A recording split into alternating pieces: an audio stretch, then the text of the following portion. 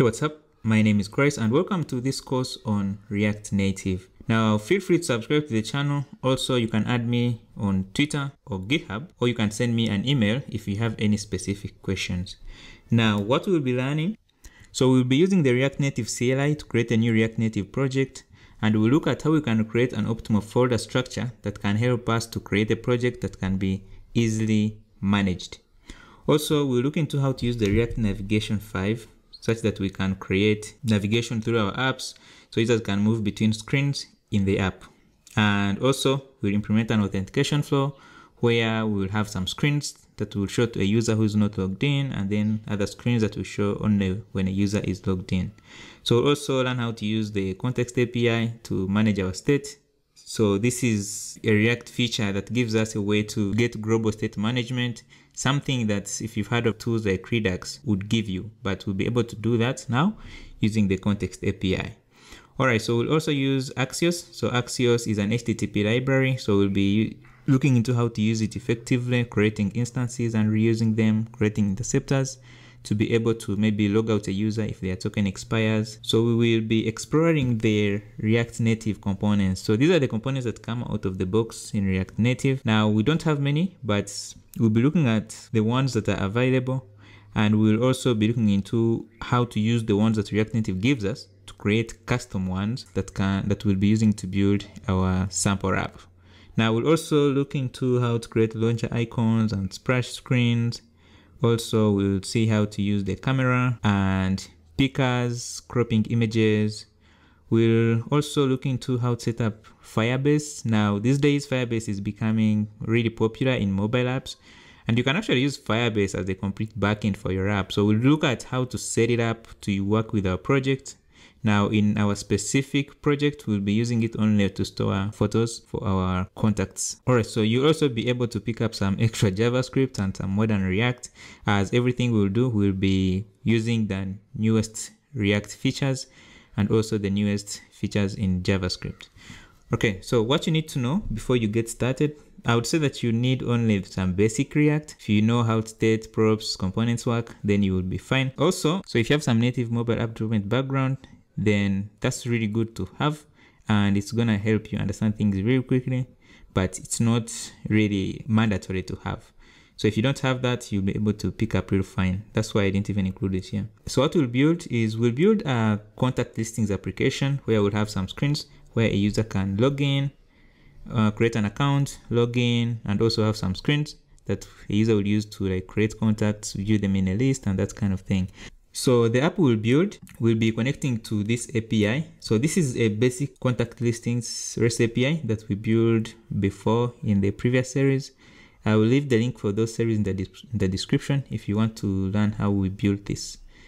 Okay, so this is what we'll be consuming: the registration endpoint, login, contacts, details, and basically the contact CRUD. Okay, so here I have an Android that's running on my physical device, and I'm emulating it to show on my computer screen using a tool called Visor. So if you guys want to have that, you can quickly install Visor. I'm on a Mac, but there is one for Windows. If you don't find any, there is a Chrome extension that you can use. So when you install it, you can quickly plug in your Android device, turn on USB debugging, and then you will be able to see it connect to the device, and it can quickly show the device on your computer screen if you want to do that. Also here I have an iPhone 11. So this is an iPhone simulator that iOS gives us that we can use to test and develop our application. Now you'll notice that here we have a list of contacts. Now on this screen we can be able to add a new contact, and here when we click there you can see that we have this model that we'll be creating where we have like some basic user information. Here we'll have a navigation drawer that we can open or close by clicking here. So here we'll also create this custom drawer content component and link to different screens like this. So this will be a setting screen. So we'll implement like a sort order. So here you see we will have a way for a user to sort the contacts.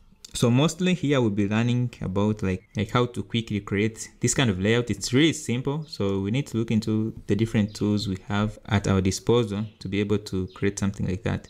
Also, if you look at like the detail component, you see we have like a loader that comes up, then we have a picture which loads. So we can quickly track the state of the picture loading. So we can show maybe a loading indicator when it's loading. We can show maybe an error if the picture was not able to be loaded. And yeah, so here you can delete the context actually. So we'll be looking into how to create all this kind of layout. This will be totally Flexbox. Then on the edit, you see that you can come here, you find the contents are there. We have this switch here, switch component that we can use to manage like booleans. So here we'll also have like a country picker. I'll show you how to use some component that we can use to pick countries. So yeah, so here we'll be able to choose files from the device. So I can come over here and choose a picture. We'll implement this way of cropping. So we can crop, we can specify even the dimensions we want the user to crop at. And then they can choose the picture and it will be added here, and it should be saved once we save. So if I click submit, you see that it saves, it's disabled, then it's saving, and when everything is good, it's gonna come and it updates the picture. Okay, so right here, let me see if we have some more. We'll create this like floating action button. So here it's basically the same thing. The form will initially be empty, but when we are editing, it's gonna be different. So I'm going to log out here. So when I log out, we get this alert component. So we're going to be seeing how to use this. So you see this is a native one on the iOS. Now on the Android, it's going to be different. Let me see if I can bring up my device. Oh, I'm logged out here. So right now, I can decide to log out like this. And you see that we come to this screen. My picture is not loading just because my server is off, but that doesn't matter at the moment. So also, these screens here, see if we try to submit without filling in stuff, we get the errors, we show them properly here. So if we do this, then I'm gonna click submit. So you see when I click submit, our errors go away, and when we get more errors from the server, we show them corresponding. So now we can go ahead and create our user. So this is gonna be test@gmail.com. Then let's change the username to Johnny. Okay, so now we can submit. And you see the account is created. Now we are going to be creating this message component. You see like this one is blue. So we'll create like a component where we can say, okay, show us an error one, and it shows it in red and that kind of thing. So when we create, you see that the name is pre-filled. That's because we are using the context API. So this component on this screen is able to read from the state that was created in another screen. So we're using the context API, and we can globally read state throughout any screen in the application. So here you see we have the username, which is stored in our global store using the context API. Now here we can log in.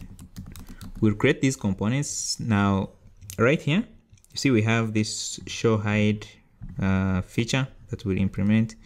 So when I put, let's say, a user that's not there, you'll see that we get this kind of error. So I'll show you how to like implement like components that give you a way to like retry something.